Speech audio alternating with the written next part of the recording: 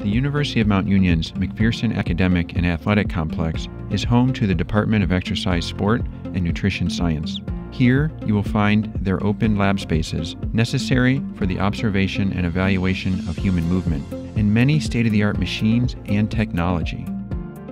It is here that exercise science students develop the skills necessary to conduct research, analyze human movement and performance, and make recommendations to clients and industry. Students have access to many types of equipment and technology. In the classroom, you will find devices such as a glucometer, used during oral glucose tolerance tests, and light microscopy, used for viewing muscle tissue slides from biopsy or blood analysis.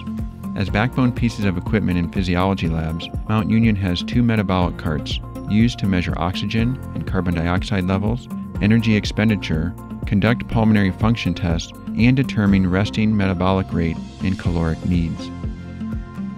By attaching a ballistic measurement system to our Smith machine, students can measure bench press and squat power, velocity, and rate of force development.